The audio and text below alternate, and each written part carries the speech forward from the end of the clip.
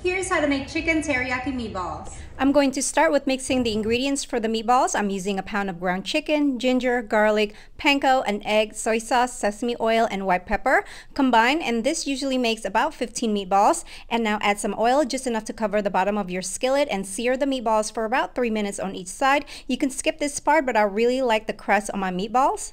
Now let these finish cooking in the oven at 375 for about 12 to 15 minutes. Now let's make the sauce. Into the same pan, add some ginger and garlic. Cook for about a minute, then add some brown sugar, soy sauce, mirin, and white pepper. Give it a mix until the sugar melts, then add some cornstarch slurry. After a few minutes, the sauce will thicken. Make sure you give it a taste and add the meatballs back into the pan. Let them swim in the sauce just for a few more minutes on low heat. To serve this, I like it with some white rice, extra sauce, green onion. And that's it. I hope you guys have enjoyed this video. I will see you next time. Bye.